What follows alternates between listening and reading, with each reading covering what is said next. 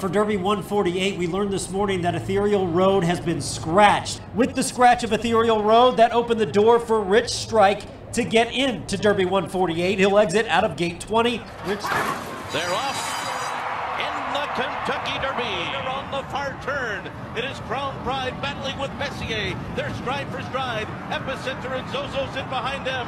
Cyberknife swings up on the outside. Sandon gets the rail run, and they're into the stretch. And it's Messier, Crown Pride, and Epicenter is coming up on the outside. Epicenter has taken the lead as they arrive into the final furlong. Sandon is coming after him. Epicenter and Sandon, these two, stride for stride. Simplification down the outside is next. They're coming down to the wire. Epicenter, Sandon, Rich Strike is coming up on the inside.